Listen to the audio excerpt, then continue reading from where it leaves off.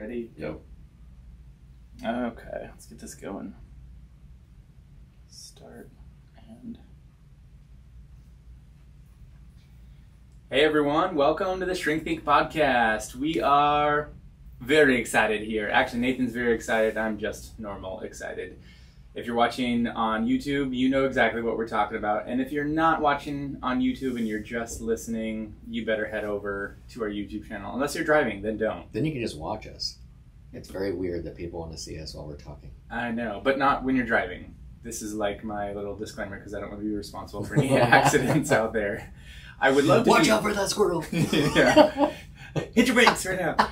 I wouldn't mind being responsible for an accident because somebody's like just laughing so hard at something we said. And Nope. Like, close their eyes. Like, I was listening to the Shrink Think podcast. I was so into it that I forgot about the world around me.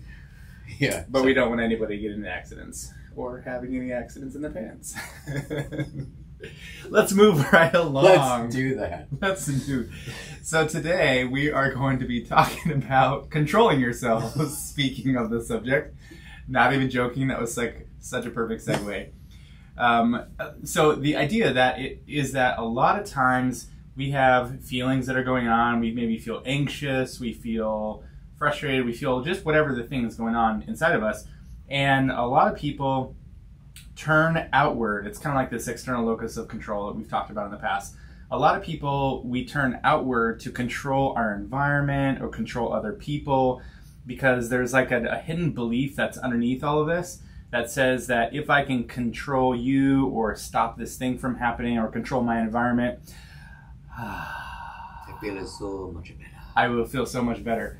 But the problem with that is that you are responsible for your feelings, and your feelings are inside of you, and your stress or your frustration, your anxiety is inside of you and in your body, not in your environment around you. I mean, those things can kind of exacerbate stuff or whatever, but it's more about like what's going on inside of you. So we're going to kind of talk about what that means, what that looks like, why that's important, maybe even a little bit of like how that it has been or can be destructive in your relationships or for the people around you, because ultimately we want you to be aware of like what you're doing and how that might be impacting people so that you can be like, oh yeah, I don't want to do that anymore. It's probably a good idea. Those Shrink Think guys know exactly what they're talking about. Very good. So there's different ways that different personalities actually deal with this. Introverts have a tendency to isolate, and extroverts have a tendency to just make you think differently. They want to have influence you, change you, because persuade because they may not like what's going on in a given moment. In an extreme example, which I feel like maybe is not that extreme anymore, I don't know. This whole thing around being offended is similar to this, right? So if you're going to have like not going to have, but it comes from like a victim mentality. So you have an idea that you are somehow less than this big culture that's going on right now, which I've got a teenage daughter and I hear about this stuff with the drama at middle school and that kind of thing. Everybody's trying to assign themselves disorders, you know, like I'm an anxious person. I probably have autism. Like, oh yeah, well I'm an anxious avoidant person. My disorder's worse than yours. Yeah. So I get the most special treatment. That's right. So it's like if I can label it or if I can remind you that you have to be different because I have this disorder or whatever, like you should know better because I'm this way, or I'm offended that you said that, so you can't say those things. You know, like there are some legitimate offensive things that people do and say like that are intended to humiliate or degrade. On the other hand, when somebody's explaining something and they say the wrong word because they're just, I don't know, they're just talking and it comes across different. Or they just say something that they're not trying to be offensive. They're not saying anything that's necessarily offensive, but you are offended by it. Right. There's kind of two different personality perspectives on that too, because one will be they just need to inform you. I don't know if you know this, but what you just said was very offensive. You know, versus what you just said, I am offended by, or I feel offended by. Right. And honestly, you can let somebody know that, as we talked about before. We're not telling you not to verbalize your what's going on in your space. What we're saying is you can't expect that by doing that, you're controlling all the space. It's just unrealistic to think like, oh, if I share this, then everybody's going to be totally different. And if they're not, then I'm entitled to be more of a freaking jerk to everybody. And maybe even it's like I have you said entitled, I have a right. And maybe even people look at it as I have a responsibility, like a social responsibility to the world around me, or a responsibility to you to make sure that you know whatever this thing is. And so that actually is putting you in a power over position over other people or over the scenario, that's not a good thing. Right. So this is about, I'm not really trying to make it this thing. We've actually did a podcast on not being offended. I'm using this as an example because it's kind of one of those clear ones that a lot of people I think have experienced this with friends. And maybe you yourself have been like, man, that freaking bugs me. And choices that you might make regarding that would be, I'm not hanging out with that person anymore. I would challenge that one because you're talking about based on how you feel in certain circumstances around the person, you're going to now not spend any time at all in all the circumstances because of a few circumstances. And so what you're doing is you're also limiting your environment to only the things that make you feel comfortable, right? And again, we're assuming the best about other people. We're giving people the benefit of the doubt because people say and do things that are, inadvertently hurtful or offensive or disrespectful or something like that. We all do that. And that's not what we're trying to do. It's not our intention at all. And so there needs to be some leeway, some space where people can do things that we're uncomfortable with or we don't like. And that's just a normal part of relationships. So what you're doing essentially by removing that person from your life is you're saying, I need to live in this bubble or create a bubble around me where I'm only surrounded by the people and the things that I like and I agree with and I'm comfortable with. And that's not the real world. No, it's not. In my personality, I have more of a tendency to, I'm a 2 on the Enneagram. I have more of a tendency to care about what other people are thinking or doing, and I don't want to offend somebody, or not that our listeners are out there going, oh, dang it, I really wanted to. If you are, please go listen to our Don't Be Offended podcast. Well, I'm thinking in terms of Enneagram 8s wouldn't worry about it as much. They'd just be like, I'll just tell you what I think and however you do it. Not because they want to be rude. They're just not concerned about what other people think. Right. So in that way, what I find myself doing, I've got a couple friends that I limit my time with. And so I have to do some thinking about this because I naturally will be, it takes so much energy for me to edit myself when I'm with them that it's exhausting because I'm trying so hard to respect where they're coming from. Are you saying that I'm difficult to be around, Nathan? Are you telling me that there's something wrong with me that you have to edit yourself? Is that what you're... Well, I didn't want it to come out this way, but now that we're here... I can't believe you're... Are you like passive aggressively trying to say this to me on the podcast while we're recording right now? Less passive, more assertive. No. But what I've had to think through is I have to get in... I've got into myself and gone, okay, what is the deal? This whole thing where I'm assuming some things, first of all. I'm assuming that there's whatever's going on in my headspace at any given moment. I am nervous to share it because we're going to get sidetracked on some conversation. It's going to get bigger than I want it to be. It's going to be misinterpreted. It's going to be somehow viewed a certain way. So then I just don't say it. And as I started thinking about this, I'm like, well, wait a minute. Can't I be myself with this person? So how much internal management do I actually need to do? Because the reality is I am who I am. And it's also the other person's responsibility to somehow, in their own world, respect the fact that I've got my own process. And that's not my job to manage their process ahead of time. Yeah, there's like a certain amount of like mutual respect that you're describing that you're wanting from the other person and that you're giving to the other person from the standpoint of, I've got my personhood and my space to be myself, and sometimes that's going to bleed over into or like rub up against who you are, and there might be some of those friction points, but that's kind of like the grace and the space of relationships where that's going to happen sometimes, and that's okay. And vice versa on the other side, you toward me, you want some space to be yourself, and sometimes I might find that difficult or frustrating or, offensive or whatever that may be. And, but I'm giving you space to be yourself, and I'm not trying to control you because I'm like, well, this is who you are. From that standpoint, I guess, let me just say this. It kind of reminds me of the remorse topic that we talked about in a previous episode, that like when you're saying you're sorry, you want to be impacted by the other person and how they're, how they feel or whatever.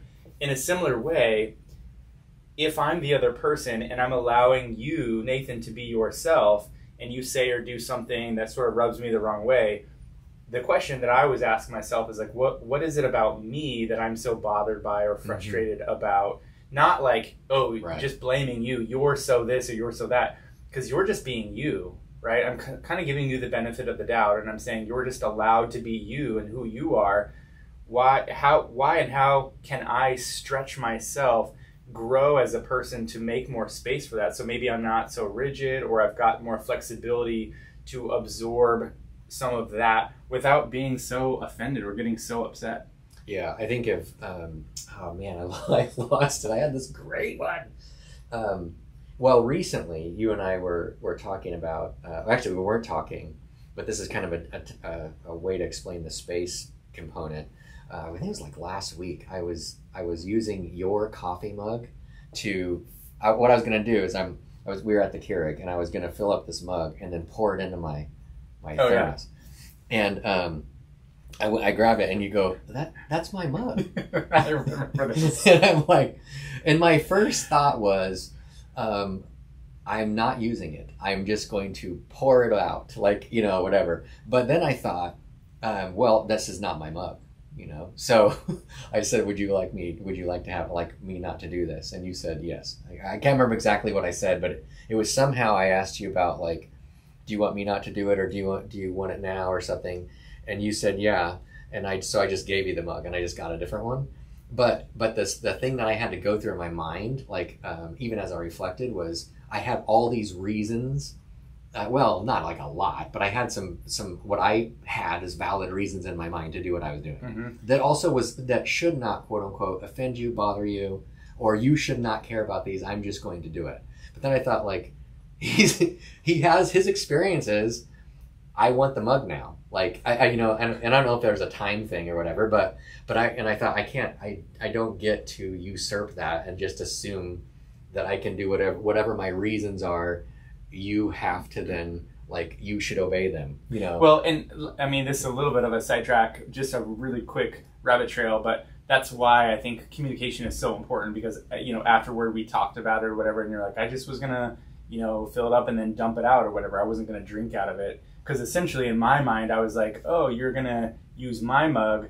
I mean, it's literally like I made it, I painted it or whatever. Mm-hmm. You were going to use my mug and drink out of it. And then like, I have to use something else, Mm-hmm. But that's not what you were going to do. So like, once you told me that, I was like, oh yeah, you can use my mug if that's all you're going to do with it. Right. This is why communication is so important between people. And also that's why, it's getting us back on topic as well, it's so important that you manage those things that are going on inside of you, because that could have been an unnecessary conflict or argument between us, where it's like, why are you using my mug? And you legitimately have good reasons, and you're not really doing the thing that I think you're doing. Right. And so I would have just gotten upset. We would have had this argument over no legitimate reason. Yeah. It's funny because it's like there's those two sides of that, and in some ways, just managing your own space and respecting the space of others actually kind of works as a default, to where you just, even in a misunderstanding, it doesn't go where it shouldn't, because you're just going to respect what's going on. They're like shocks on a bike or on a car, where they absorb some of the impact of things to make your ride smoother, or to make it so that what's happening inside. Like if I'm holding a coffee mug or whatever, it's like if I've got a liquid in it, it's like if I go over bumps or holes in the road or whatever and I've got shocks, it's a pretty smooth ride. I'm not going to spill. Bad things aren't going to happen. But if I don't have those shocks, I'm like you throw it into my face. I honestly thought there was something in there. I was like, what are you going to do? You have to see that somebody. I thought he was going to throw something in his face. Anyway, yeah. So some of this is just, it's respecting what's going on for you. But as you as you understand, like as you take the time, for example, in my previous example, I'm talking about, it's not like I'm not going to spend time with these people. It's that in my mind, I'm like, man, it's going to take a lot of work. And I just don't want to do that today or something. But then as I explored it, I was like, wait, I'm automatically withdrawing the permission I'm entitled to be who I am. That's dumb. I at least need to do that and then see what happens, because I'm not even giving the other person a chance to respond to those other things. And that doesn't mean there needs to be like kind of an argument about it. Yeah, you're making assumptions, and you're also predicting the future that has not even happened yet. And you're also taking away a potential opportunity from the other person, from me, for example, to do the right thing or to respond in a different way. Or maybe it's an opportunity for me to grow of like, oh, you know what? Let me ask a question, or let me let Nathan be more of himself. It's like you could be taking away that opportunity from me just because of your own anxiety. Mm-hmm. I think I've got like, so at home we play games as a family a lot. Like we have game night where friends and family come over, and so what I'm called next level. They'll call me, because what happens is somebody will say something that's mildly provocative. I know where this is going. And I will just go one level and then go, of course, okay, we shouldn't bring this up when Nate's around. Like, and when we're talking levels, we're talking like most people are like, about a 10-foot level from one story to the next. Nate's like 100 feet is the next level. You know what I hate? I hate XYZ. You know what I hate? And they're like, don't say it. But I actually do try to keep in mind that there are going to be situations with that I need to respect. So that is me, but on the other hand, I don't necessarily need to go where my mind goes like, say this. I can go like, you're in mixed company. You gotta be, you gotta be pro. So that's or you're on a podcast. Maybe I should be a little bit professional. Which is why it sucks. I want to so bad give you some examples, so bad. But I sound like a billy goat just then. We gotta turn for home here, because this has got to be a little bit of a shorter podcast. I'm sorry, little campers. You're sitting by there, having a little marshmallows camping. This is actually just a great opportunity for them to manage what's going on inside of them. Mm-hmm. The sadness, the fear, the anxiety. Like, oh no, what am I going to listen to next? They have to do a longer one. Yeah. So I think we got at the gist, though. Is there anything that you wanted to add? Yeah, I think so. Kind of the original concept is like, instead of controlling other people or the environment, right? Because when you have, like, what you're describing is you're turning inward and asking yourself questions. You're what we call introspecting, right?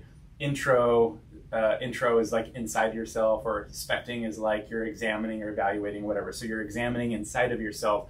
What am I thinking? What am I feeling? What are my options, or what am I going to do? As opposed to turning outward toward blame or criticism, or I guess it would be control. It's like telling somebody else what they need to do. Like, oh, you're doing this. You shouldn't do that. You need to be doing this. That would be like, what I'm essentially saying is, if you did these things, then I would feel better. It's your job to make me feel better. And that's not true at all. What we're saying is like, it's my job to know myself and to make myself feel better, to feel grounded. And so everything you were describing is like, oh yeah, if I make those adjustments inside myself, that's better for both of us. Yeah, and the other, I introduced this, we were talking about, well, actually Aaron introduced this, but talking about the difference in personality. Those folks out there that are more introverted, your tendency is going to be to isolate, right? But the same thing we're talking about is what we're asking you to do, is you would do the introspection, which is going to become really natural. You're going to be a professional. But the challenge of what Aaron was talking about earlier on the assumptions that you're making, and that you're not giving the people in your world the chance to be more of themselves, to grow in their own stuff, where you kind of put yourself out there a little bit, let somebody know something that maybe they wouldn't have known, because you're okay to say it, and then letting it be. And part of that is like when you said you're making assumptions. We did a whole episode on our podcast about being honest with yourself. This is why being honest with yourself is so important. If I'm examining myself, then hopefully I will see that I'm making assumptions. And then if I'm being honest with myself, I will be able to admit, you know what, that's an assumption. That's not a good thing. I need to make space to see what's actually going to happen rather than assuming what's going to happen. Right. And so it's interesting because it kind of happens two different ways for introverts versus extroverts. But the truth is it's the same thing. And so it's about taking this stuff seriously and being able to, you can control how you interact with the world, but you can't control the world. And you some of these folks, some folks that you get around, you might even have to just not be around because it's just too anxious. But the only way you're actually going to know that is if you take some time and do your thinkings about it. That's a new one for you. Have a great day. Nice, I like that. Cool. Yes, right, that is very good. Cut this out. I love that. Cut it out. Cut it out.